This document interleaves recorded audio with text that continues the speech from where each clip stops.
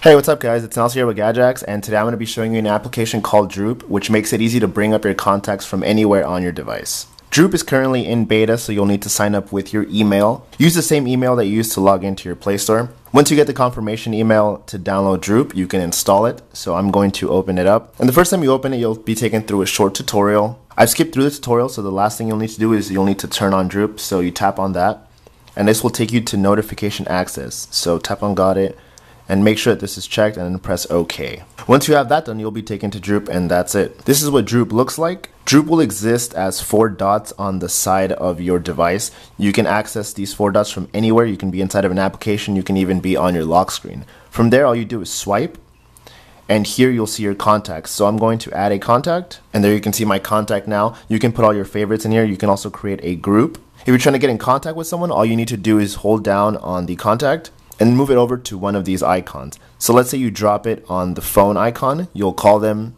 This will send a text message to them. So let's do the text message one, and you'll automatically be taken to the messaging app with their name already here.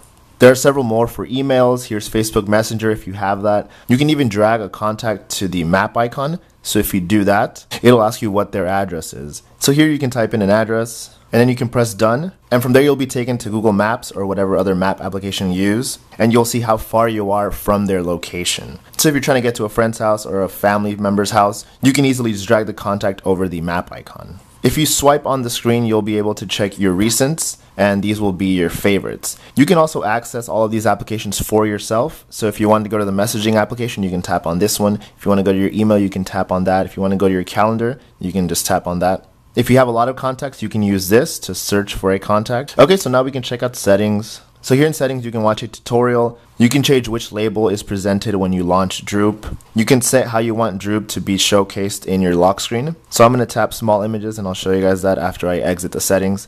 In here, you can check out a few experimental features. And since this application is in beta, you'll get additional features sometime in the future. So let's get out of here. I'm going to show you guys Droop on the lock screen. So here you can see contact bubbles. So just like on my home screen, you can hold on to this and then drag it over to any of these. Instead of this, you can also have the 3 dots, or you can have bigger contact bubbles. It just depends on what you like. Alright, well that's it. Thanks guys. Don't forget to like, comment, and subscribe, and check out the full tutorial over at Gadget. Alright, thanks guys.